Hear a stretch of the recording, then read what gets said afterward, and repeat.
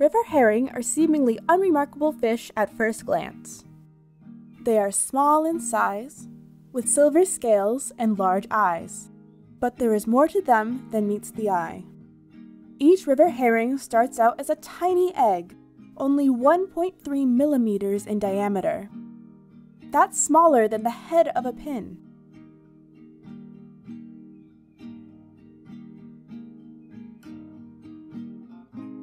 Female river herring disperse these eggs in rivers from Florida all the way to Maine. Each female can produce up to 350,000 eggs in a season. That would fill a large iced coffee cup.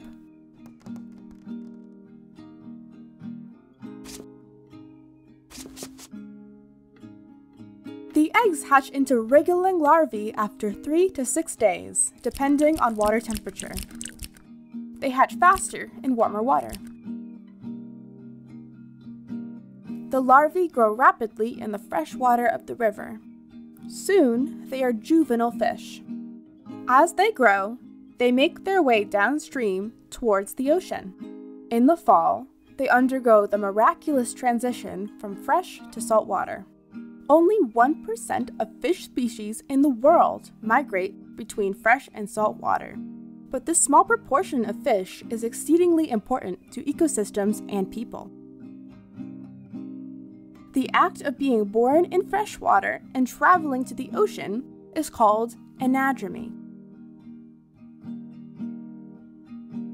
Once in the ocean, the river herring feed and grow for 3 to 5 years.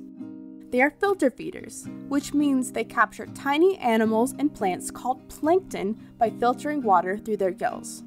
Animal plankton are called zooplankton, and plant plankton are called phytoplankton.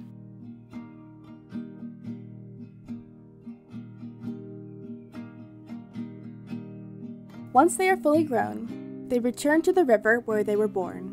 Scientists are not sure how they navigate back to where they started, but it probably has something to do with scent and chemical cues.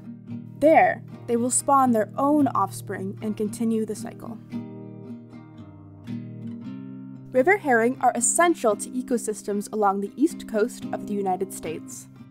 They are an important forage fish, which means food source, for striped bass, cod, seals, and even whales.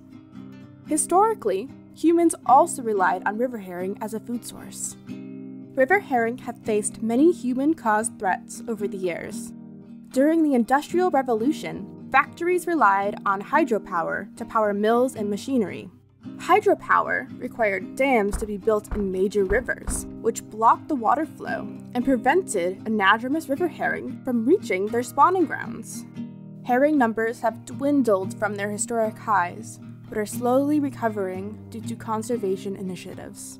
Widespread dam removal projects have helped restore river herring runs by allowing fish to pass through.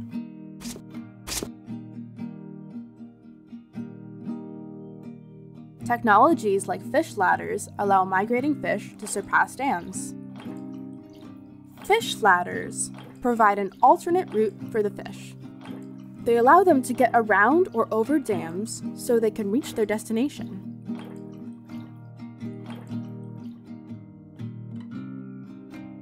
In conclusion, river herring are an incredibly interesting and important group of fish. They undergo the journey of a lifetime, passing through both fresh and salt water, and they somehow remember how to get all the way back to where they were born. Thanks for watching!